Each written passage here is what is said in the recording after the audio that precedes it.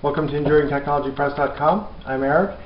And if you're rolling out wonton wrappers, you can do it all with a good heavy-duty rolling pin. But if you've got a pasta machine, it makes a great way to roll them out to a very, very, very thin thickness. And again, here you're looking at something that is almost transparent. You know, not quite because it's full extraction flour, but it's paper thin. You can see how nicely this rolls out.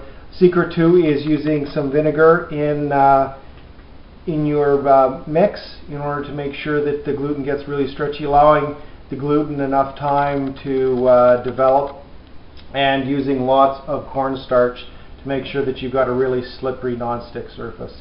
Really easy, really simple, and really great results. So don't let just because they look exotic stop you from making your own at home. For the recipe and more details, go to EnduringTechnologyPress.com. Thanks.